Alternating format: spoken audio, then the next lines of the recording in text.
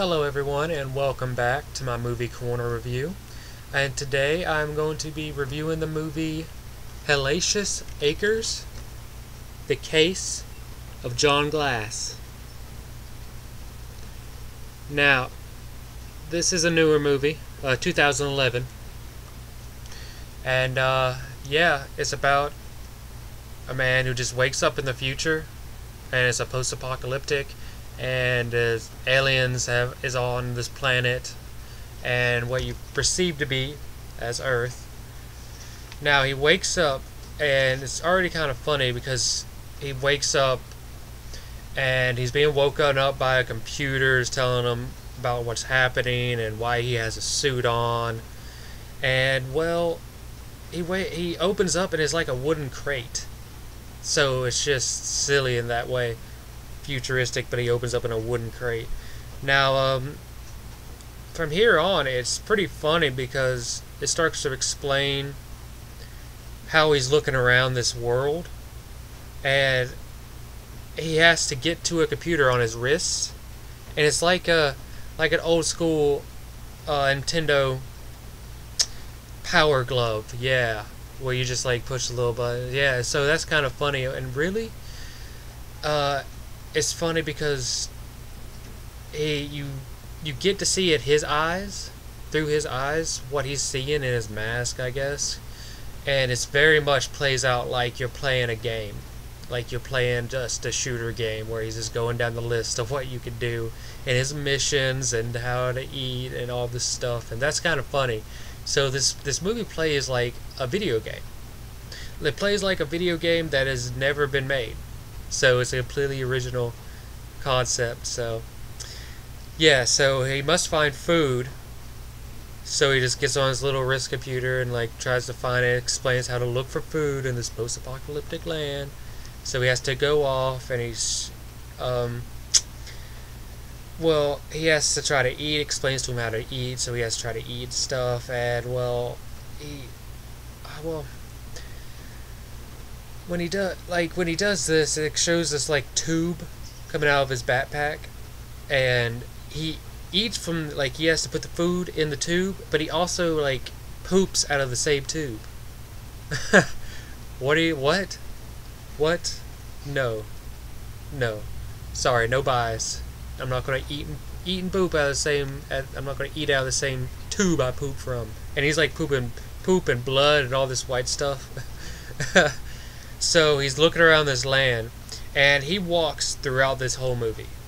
Throughout this whole movie, he just walks, and that's really the low point of the movie, because he's just dialogue, and you just see him walking. And also, very beginning of this movie, like, I don't know if it was the director's original concept to do it like this, but the whole movie is like filmed like it's from the early 80s, like film quality. Like you would see an old-ass movie film like this. I don't know if he meant to do this. I'm probably giving him more credit than he deserves, but maybe not. Anyways, yeah, so he's looking around this world, finds food, kind of gets attacked for the first time, and so he finds out about teleporters, really, and all about that jazz, where he has to take like some liquid to help him. Apparently the transporter has side effects itself, and the medicine that you take for the side effects for the teleportation has effects that are even worse. Side effects are even worse, but yeah. So he takes it once, and he is just almost dies, it feels like. Yeah, he said he like almost dies, but he finds someone else with this like him, and tries to get some answers, but sees that alien again, and the alien kills the guy that he just found. And the special effects for this movie are like those of original Star Trek. You would see special effects. Oh, I mean, horrendous. That's hellacious. You want to see some hellacious? That's the effects, special effects. But alien kills him, and you see this goo come out of his like helmet and stuff. And then well, he takes his friend's arm off for the computer because his got damaged in the water trying to escape from another alien. So he's just traveling around with his arm, just like listening to the recordings to see what's, so that's kind of funny to see him do that, trying to talk to an arm. And well, so he's lays down, trying to get some sleep at a bar, and gets woken up by aliens, a little group of aliens who finds him in this little bar. And he finds a transporter and takes the medicine, gets on the transporter to escape, and he just goes bat crazy, just crazy as a loon after he gets out. Starts puts his he just goes nuts, and then it's like insane. But he wakes up, he's just like talking to the arm now, like it's the real guy. He's still there, and the arm's talking back like it's really him. And so they find like Sector South, where he was looking for, and he is on top of this hill. He sees like Sector South down there. The bottom is burning, and he doesn't know what to do. So he just sits there, and he sees some man like running up this hill. And as the man gets closer, or he gets there, you can just tell like in this world everybody has to have masks and suits on. So he has like masks and still a lot of stuff, but like he's pretty much naked from the waist down except for boots. Or neck is really from like almost the chest down, really, so except for boots. And I was like, naked guy, and he's being chased by the aliens. And so the John Glass, which is our hero in this, he thinks he knows how to stop him. So he tells the guy to get behind him. He's got it. The aliens stop for a moment, but then they just keep coming, and the naked guy runs, and they kill John Glass like that. End of movie. I'm not lying. The credits show naked post-apocalyptic guy just keep running in the woods. This naked guy running in the woods. That's the roll credits. Are you serious?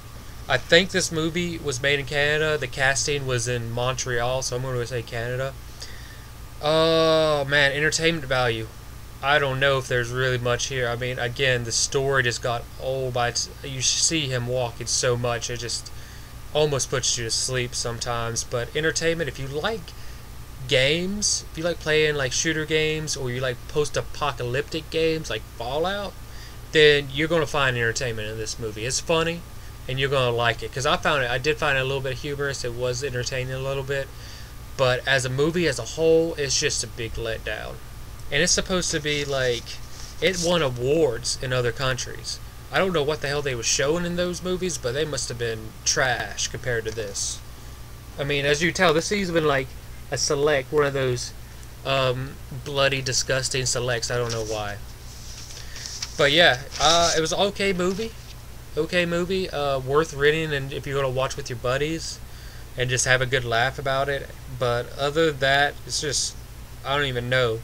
You might rent it for $1 if that's worth it at Redbox or something. But yeah, I hope you guys like this review, and that's pretty much it. And like I said, if you liked it, maybe you should try to rent it or something yourself. So, hope so. This guy's obviously he needs some money after this, because it must have took like $5,000 to make this movie. I'm not kidding. I couldn't find anything on it. It must have been like $5,000.